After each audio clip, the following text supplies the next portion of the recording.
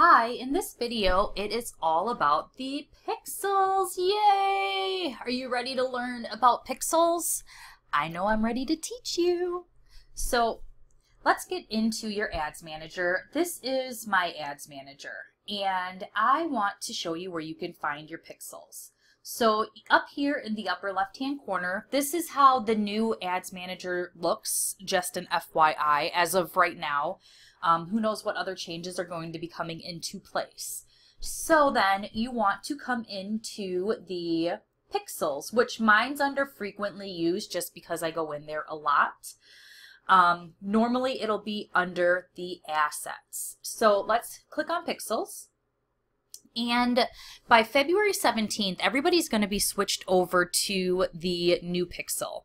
And the new pixel, what's really cool about it is that you put this one piece of code on your website and you're able to create custom conversions, which means you won't even need to put the code on your website anymore, which is fantastic. So, well, on the different web pages, the main code needs to go in the header of your page, of your website. So let's take a peek-see. So what I'm going to do is show you what you'll do if you haven't created it yet. What it'll say, what will pop up here is to create your first pixel. It'll be a green or blue button. You'll click create it. I left mine as the default pixel. You can name it, for example, Shay's website pixel. And that's just what the main name is going to be. Once you create it, it'll say view the pixel code. So then I'm going to come in here and I'm going to click on actions and I'm going to click on view pixel code. So this is the pixel base code. This is the main code. It goes in the header of your main website. It'll track visitors to your web page. It's going to be able to track conversions for you, website clicks, checkouts. Like it's going to just it's going to track the whole shebang. So then what you'll want to do is you'll want to copy this, copy and paste, and then you'll click done.